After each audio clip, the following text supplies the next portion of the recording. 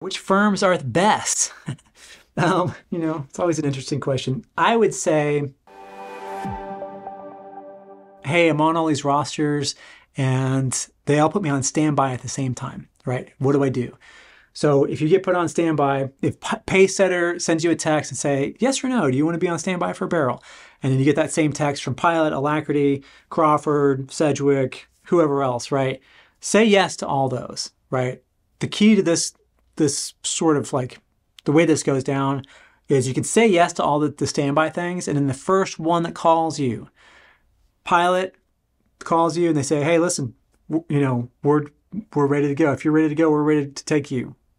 Say yes, and then say no if anybody else reaches out to you, right?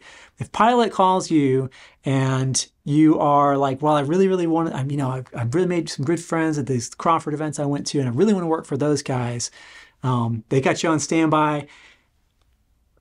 I'm going to strongly suggest that if Pilot calls you first, you don't tell Pilot no, just in case Crawford does call you, because there's a good chance that Crawford might not. There's a chance that they might, right? They might all call you. But your objective on your very first storm isn't to be like working for the perfect IA firm, because there really isn't one. The perfect IA firm for me might be hell on earth for you. Your objective on your first storm, and really your second storm, is to get reps, right? You want to get claims handled. You want to see that process of scheduling, inspecting, writing it up, settling, schedule, inspect, write it up, settle, just over and over and over and over and over again, because that's the only way that you're going to be good and really make the kind of money that everybody talks about you can make doing this, right? That's your number one objective. It's not to like pick and choose. Well, I heard that, Sedgwick only pays W-2, and somebody on social media said that you shouldn't do that because tax and reasons and science and whatever baloney, right? Doesn't matter. Your job is to get claims in your hands. That's it. Period. Full stop. End of story, right? If somebody calls you to go work, it might be the only call that you get. And if you say no because you wanted to work for somebody else, then you could be not working at all and miss the season or miss that storm, right? You don't want to do that. Is there like a best firm?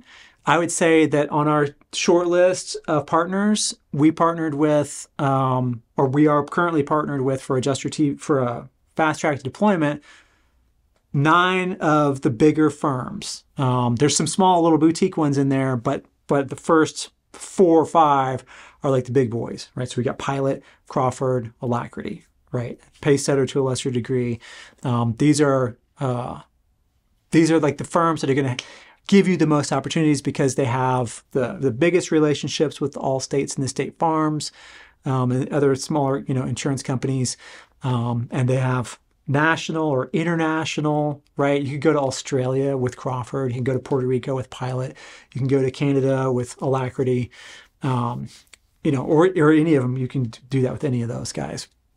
Maybe not the Australia one because Crawford's more international. You'll find, let's put it this way, you'll find which firm you kind of click with, right? And one of the ways to find that out is to go to networking events, go to NACA.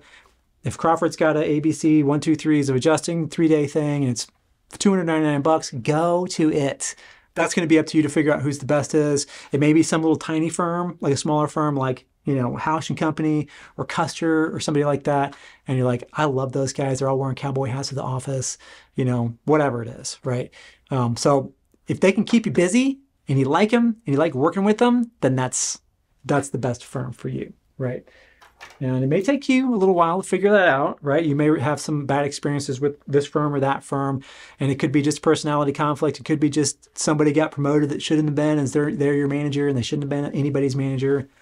That can happen at any company, and I wouldn't hold one bad experience with a firm against the firm or carrier for that matter, because it could be just, we're just human beings out here doing this stuff, and it could be that particular. It's just a perfect storm of things that all kind of lined up at the same time, and it made for a bad experience for you or whoever, right? Find out how you can get free access to my complete online course on how to become a highly paid, independent insurance adjuster right here.